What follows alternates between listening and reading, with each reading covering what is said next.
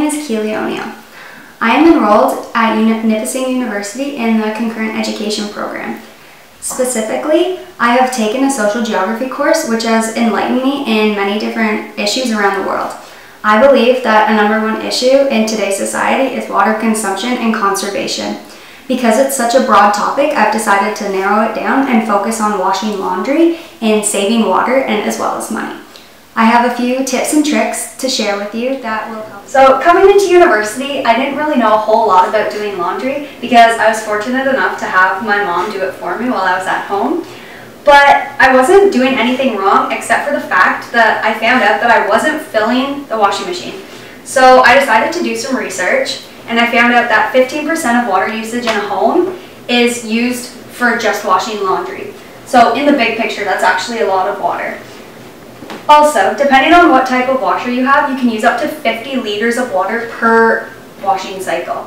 This really opened my eyes because looking at the bigger picture, 50 liters of water could be used for lots of things such as cooking and cleaning and bathing, things like that. I've decided that the best way to get my point across is by showing you exactly what I do.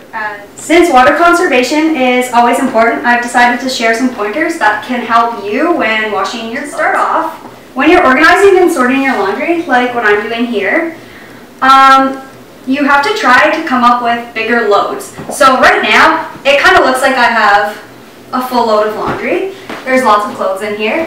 But when you actually put it into the washing machine, it doesn't actually fill it up, and that can waste water. So what I do while I'm at home is I'll be nice enough to do my brother's laundry. So I'm just going to add some clothes to show you what a full load will actually look like.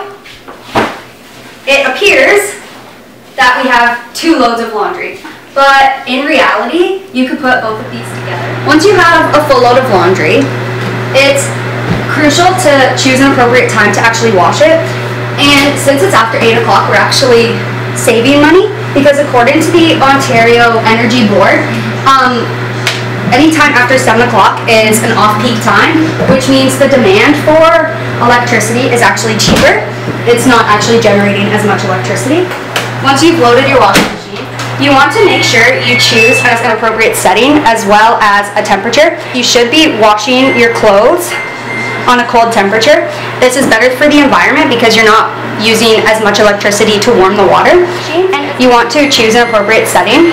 So we are just going to let this start. So since we have a bit of time until the clothes are clean, I thought I should make you aware of some labels and symbols you may find on your washer. So the first one is the Energy Star symbol. Natural Resource Canada explains that this symbol indicates that a product meets or exceeds high efficiency standards. A certified model is the top 15 to 30% of its class for energy performance. The other label you may see on your machine is the EnerGuide label, which compares a product's energy performance to others in its class. So once your laundry is done, you have one last step of mine that can help you to reduce energy and water. So my last little trick is to not even put your clothes in the dryer, just hang them out to dry. This will reduce even more electricity because you're not even using your drying machine. Little things like this will help you in the long run and help the environment as well. So since we're doing our laundry during the off-peak time, we're actually helping the environment, yourself, and Ontario or our whole community.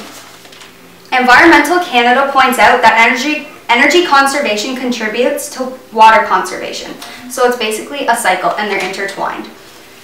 Overall, following these small and simple tips such as making sure you have a full load of laundry, washing your clothes at an appropriate time, choosing to use cold water and appropriate settings, and finally by air drying your clothes, you will be well on your way to lowering some bills and helping the environment out by saving some water. Thank you for listening and happy washing!